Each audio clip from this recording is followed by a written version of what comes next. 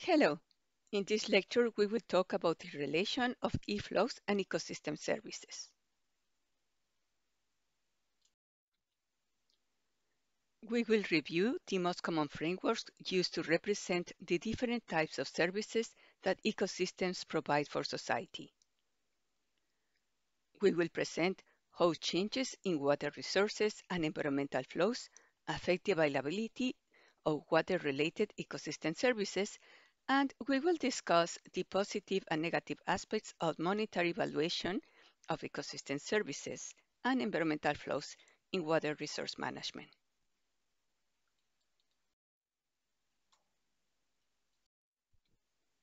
The concept of ecosystem services has been used for decades by ecologists to describe how the function and structure of ecosystems determines the tangible and intangible services and goods that ecosystems provide for society.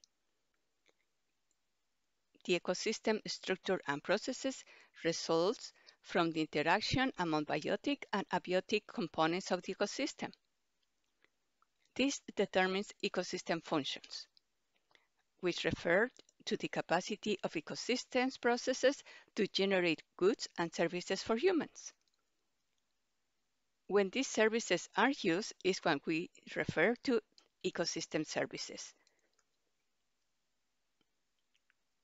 The tangible services are often considered goods, while the intangible are considered services. The idea of ecosystem services is useful to show how humankind's survival depends on maintaining the functioning and structure of ecosystems and biodiversity. The degradation of natural systems, for example, reducing their extension, extinguishing species of polluting water, soil, and air, reduces the capacity of the ecosystems to keep functioning and maintain the processes that make life possible, including human life. For example, filtration of water through the layers of the soil and the assimilation of compounds dissolved in water by plants results in water of a specific quality and quantity that flows through rivers and can be stored in lakes. A river supplies water that can be used directly for human consumption as a good, but also can have a non-consumptive use as a service, just by being in the environment, as it could be the case of a waterfall whose sound and view can help people feel relaxed. An environmental component or feature can provide various types of services. The same waterfall also provides other services like cooling and humidifying the air when it is flowing, influencing air temperature.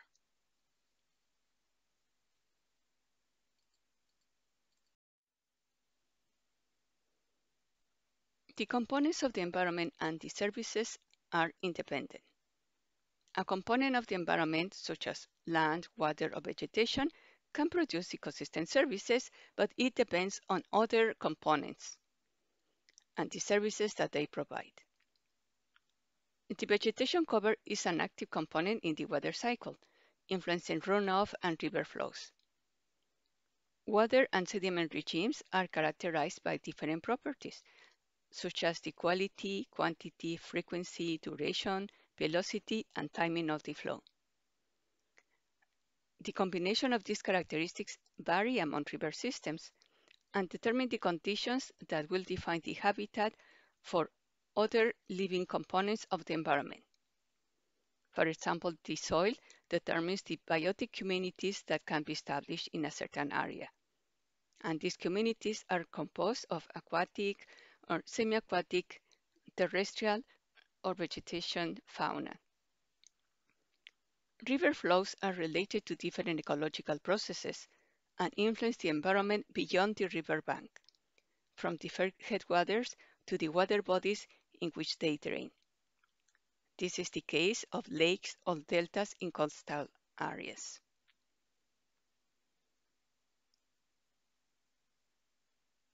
The interaction among physical and biological components in an ecosystem results in the services that people will enjoy.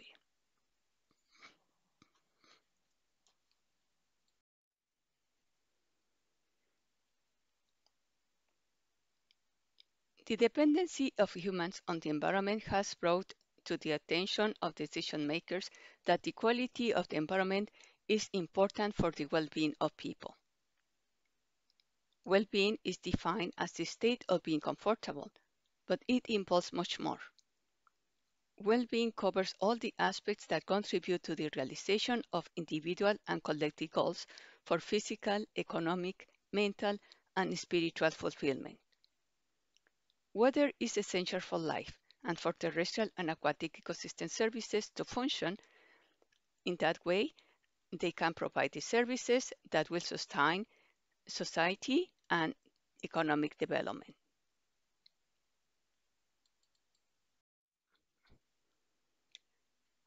There are different frameworks that have been used to analyze ecosystem services. Here we will describe only 4 of them. The U.S. National Ecosystem Services Classification System, the illustration on the right, considers 4 groups.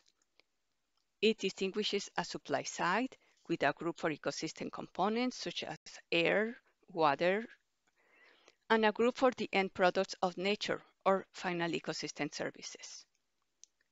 Then it considers a demand side, the part that humans influence. And there are 2 groups, one for how the services are used directly or indirectly, uh, direct use or not use, and then a group for the users of those services. In Europe, the Common International Standard for Ecosystem Services considers 3 main types: provisioning services, regulating and maintenance, and cultural.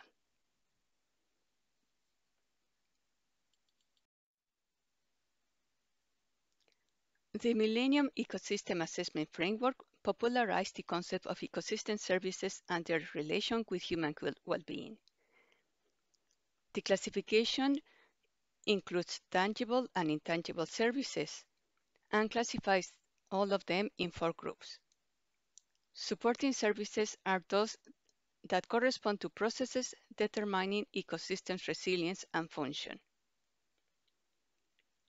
Regulating services are those functions that regulate the environment.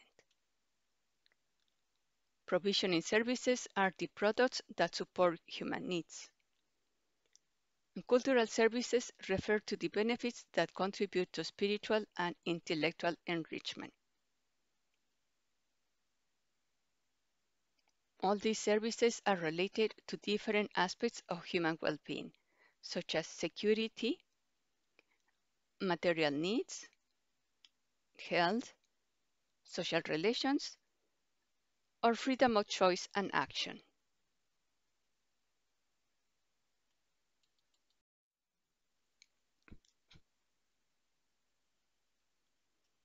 There are different pressures affecting aquatic ecosystems, and the services that they provide are declining. The European Commission reports that hydromorphological change, pollution, and over-abstraction are the main factors affecting water bodies in Europe. Grisetti and other authors consider that aquatic ecosystems are affected by changes in water quality and quantity, both for surface and groundwater, and also that river systems are affected by changes in the hydromorphology of their water bodies or water courses. Changes in habitat and biotic communities affect the aquatic ecosystems, and this also affects other parts of the system, even in other parts of the basin not directly in contact with the aquatic ecosystems. There are different pressures that we can see here in the diagram. We can classify them as those that are modifying water quantity, such as abstraction of water, but also changes in precipitation because of climate change, and changes in temperature and runoff. There are others that are modifying water quality, such as the overload of nutrients caused by pollution, also chemical pollution, pathogens, organic matter, or saline intrusion. Other pressures are contributing to transform the habitat, and these might be those related to physical alteration both in the river systems but also in the catchments. And there are others that refer directly to the transformation of the biotic communities, such as changes in land cover, invasive species, and the decline in native species.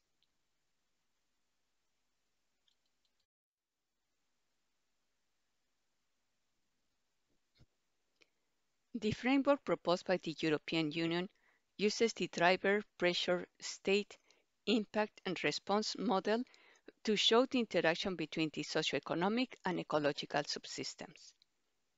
Ecosystems represent the supply side, and the socioeconomic system the demand side.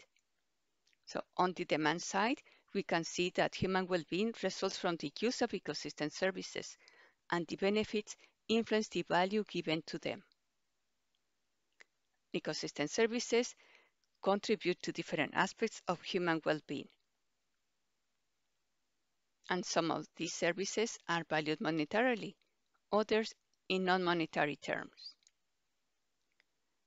The interest to increase the monetary or non-monetary benefits is the driver behind human activities that become the pressures that are changing the state of the ecosystems, resulting in negative impacts on specific components or the environment in general. These impacts are changes in the supply of ecosystem services, and if the services become scarce, their value could increase. To control the negative impacts, society needs to respond through changes in policies or laws to manage the supply and demand, especially the demand.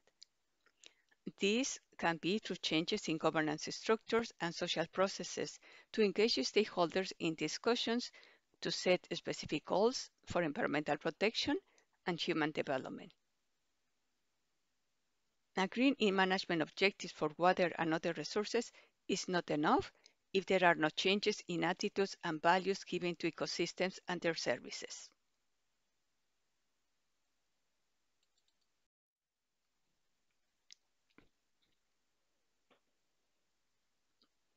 Although different authors talk about services from rivers and water systems, there is not a comprehensive list of all the services related to environmental flows. The report of the Millennium Ecosystem Assessment includes a generic list of services in each one of the 4 types it considers. However, it's not very specific. In 2020, the European Union released a report for the project Mapping and Assessment of Ecosystems and Their Services, an EU ecosystem assessment. This report has information on approximately 100 indicators and analyzes in detail 6 ecosystem services: flood control, nature-based recreation, crop pollination, crop provision, carbon sequestration, and timber provision. Here on this slide, you can see some of the indicators that relate to the conditions of rivers and water-related ecosystems. You can check the report to see the list of all the indicators that relate to the condition of aquatic ecosystems.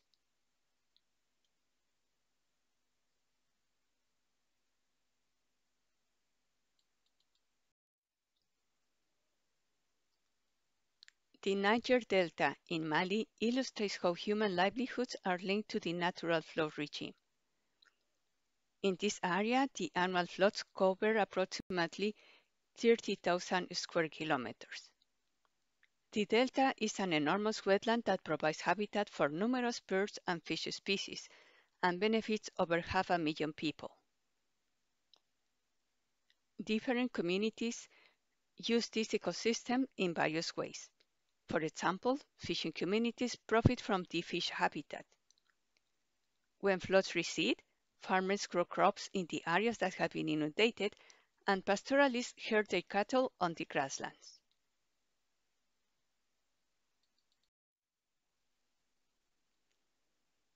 In Bangladesh, the Sundarban mangrove area depends on freshwater inflows from the Gorai River and offtake of the Ganges River. These are important to maintain low salinity levels. This area is home to the Royal Bengal tiger and many other species. Local communities depend on this area for wood, harvesting of products such as honey, and also fishing.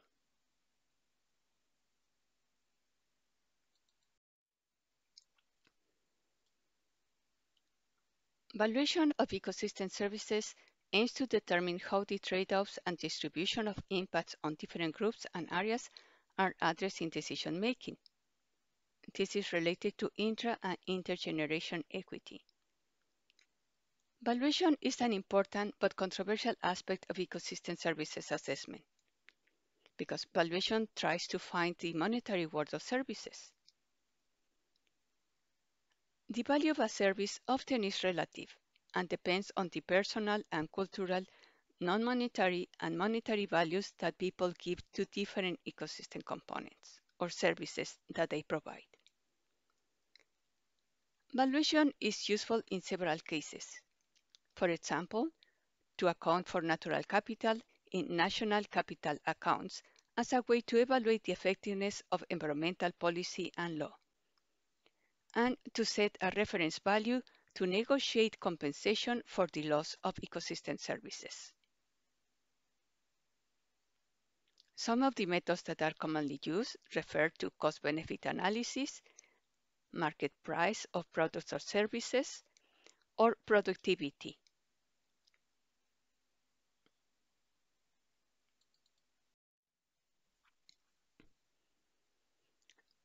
There are specific guides to apply valuation methods for ecosystem services.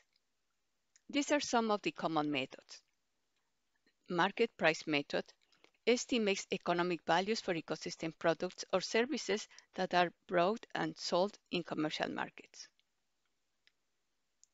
Productivity methods estimate economic value of ecosystem products or services that contribute to the production of other commercially marketed goods. The hedonic pricing method estimates economic values for ecosystems or environmental services that directly affect market prices or some other goods. It is most commonly applied to variations in housing prices that reflect the value of local environmental attributes. The travel cost method estimates economic values associated with ecosystems or sites that are used for recreation. It assumes that the value of a site is reflected in how much people are willing to pay to travel to visit that site. Damage cost avoided and replacement cost and substitute cost methods estimate economic values based on costs or of avoided damages resulting from loss of ecosystem services, the cost of replacing ecosystem services, or the cost of providing substitute services. The contingent valuation method estimates economic values for virtually any ecosystem or environmental services.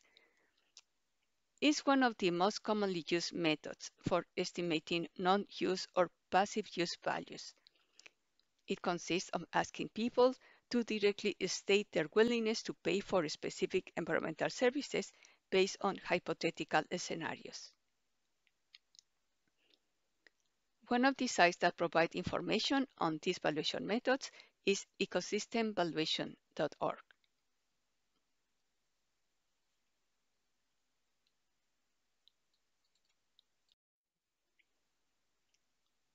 Although valuation of ecosystem services is getting common, it has different disadvantages. Valuation methods focus mostly on provisioning services and are unable to capture the tangible and intangible values of many ecosystem services. Many people consider it even unethical or inappropriate to try to give a monetary value to services that are not valuable. For example, those that relate to the culture and spirituality of different groups. An indigenous man from the Caribbean gave me an example. For some people, a fish from the river can be replaced with canned fish from the supermarket. For an indigenous person, that, that fish might fill the stomach, but will never fill the spiritual void of losing the river and the ability to teach children how to fish, or how to pass them the stories that make the river an intrinsic part of the individual and the community. So losing ecosystem services affects the physical, spiritual, and mental well-being of individuals and communities, not to mention all the different ecological implications.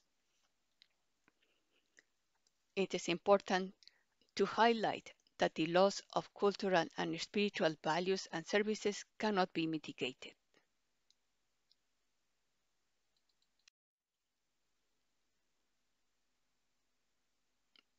To date, valuation has not stopped the degradation of ecosystem services and the decline of biodiversity, but there is an interest to bring this idea of ecosystem services to political decisions. And there are several reasons why there has not been too much attention before. People often are not aware of how their well-being depends on the services that ecosystems provide, even when those ecosystems are far from where they live. For example, many people might see the Amazons as something very remote and not be aware of all the roles that this large forest area has on climate. There are often misconceptions about ecosystems and their services. The idea that there is an unlimited supply, which is not true, or that technology can replace them, which is also not true. Economic systems are not able to account for the decline, and that is why the idea of other services that are important is relevant in this case. These are, for example, and the regulating services or the cultural services. When humans affect the environment, also there might be a long time before it is evident how this is affecting people. However, in most cases, economic decisions prevail, and ecosystems and their services are affected by economic interest. And this is often because there are low or no incentives to protect them. So it is important to raise awareness of how well-being depends on the well-being of the environment.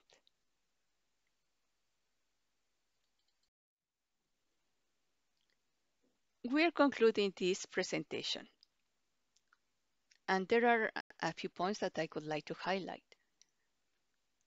The analysis of ecosystem services is a tool to identify how different interventions can affect water levels, in our case, aquatic ecosystems, and in general, all the services that people enjoy from the ecosystems. The assessment of ecosystem services is important to raise awareness about political and decision makers and also stakeholders about the importance to protect the environment and maintain human well-being. Valuation is one aspect of ecosystem assessment, but the main purpose should be to help parties understand the trade-offs that will result from modifying terrestrial and aquatic ecosystems. And this will support better decisions to prevent the negative consequences of changes in the environment and in people.